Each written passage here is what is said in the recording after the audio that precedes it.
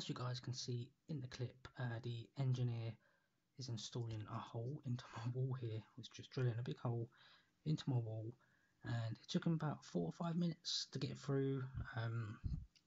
He eventually got through. This is the bit I didn't really like because he was leaning on my sofa there, but at the end of the day he's there to do the job, and he done a good job.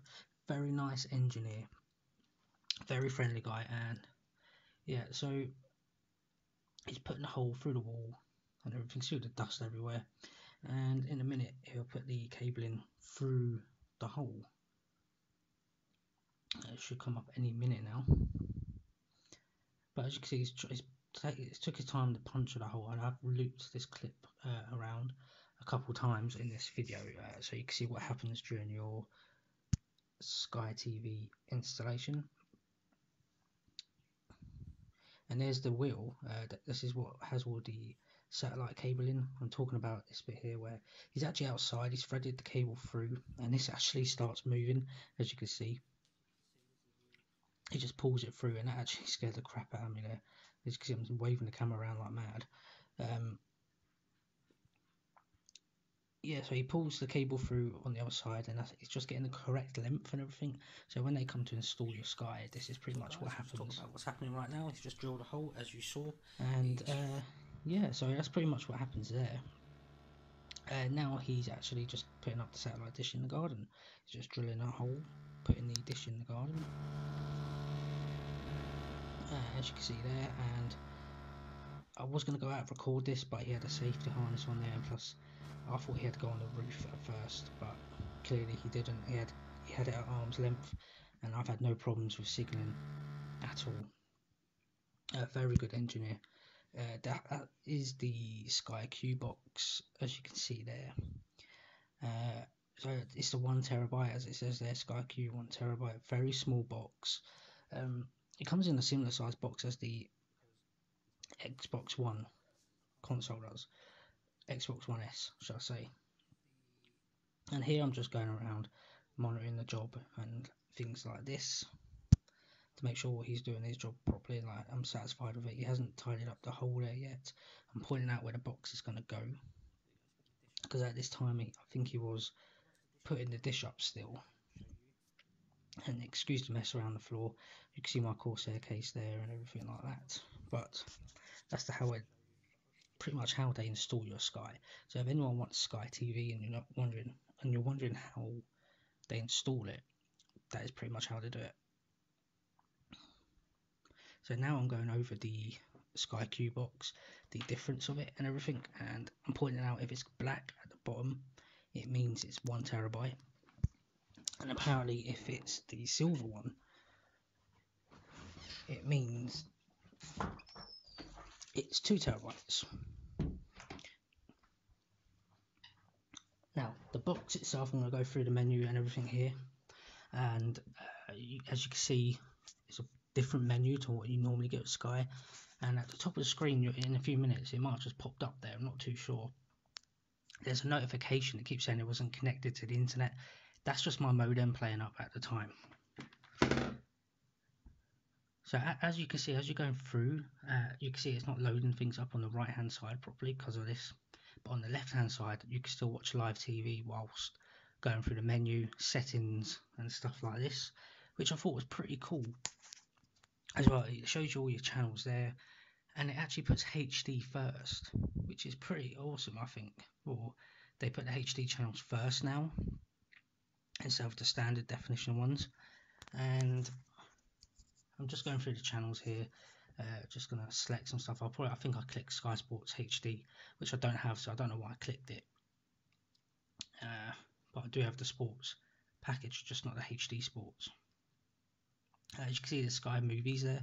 He tried selling me Sky Movies, but I said, no, it's alright, I've already got Now TV for that. And he was like, okay, cool, no problem. And just going through the menu and everything. Now, the remote control is very light, so if you have a disability like me, or you have arthritis, I would say get this remote for Sky, because the remote control is very light. Now I'm just going through these new premieres and and movies they've got on here. It has a thing where you can buy a DVD and you get a digital copy and an actual physical copy, which pretty cool, but I'm not going to use it. I prefer to go on Amazon or HMV for my DVDs. And there you go, you can see my router flashing green there because it's having problems connecting to the Skybox, yeah, because it's Virgin Media, and he did say Virgin Media boxes probably sometimes have problems with Skyboxes as well, which is sort of annoying. So as you can see, I'm just trying to move around with the remote and everything like that, and the engineer was so friendly, guys. He was the best engineer I've ever had. And I'm just going to be talking about the box here for a few seconds now, pointing some stuff out. There's a green LED there that will go green if your box is on. It goes amber if your box is on sleep mode, and it goes red if it's off. And I should hope, I'm just saying, that's where the box is going to go, in that empty space there. I wasn't happy with it there. He didn't put it where I wanted it because I told him not to, because I wanted to sort all those cables out myself. And as you can see on the right there, my cable clip actually broke as he was installing it. That's why I said, don't worry, we'll sort it out when you've gone. And he was alright with that. That little white thing poking out, that is your Sky viewing card, and there's my Now TV box just on top of it. I think I do put the torch on now. There you go. You can see the power port and the satellite ports. I do turn this box out. My wife came out and unplugged everything and switched it around for me. So you should see it. There you go. You got your power there, your satellite inputs there. That purple thing is your HDMI. There's two USBs. I don't know what the USBs do. It's got these two things are covered up. One is your Ethernet port. I think that's the one I pull off. It's this one here I'm pulling off now.